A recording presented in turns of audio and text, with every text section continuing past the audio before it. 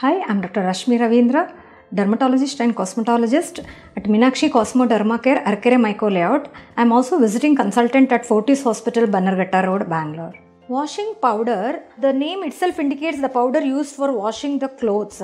So it is made up of highly strong alkalis, that is salts of sodium or potassium. It also contains surfactants. Various enzymes these days are added to remove the tough stains, and also colors or dyes are used, and also fragrance are used to give the perfume or smell to the clothes.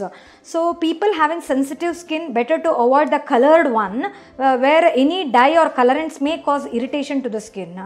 So if you are in contact with the detergent for a long time, better to go a plain simple fragrant free detergent powder. Other than that, depending on the sensitivity and the severity, the advice varies. Like for example, if there is too much sensitivity to the skin, so while washing, better to use rubber gloves.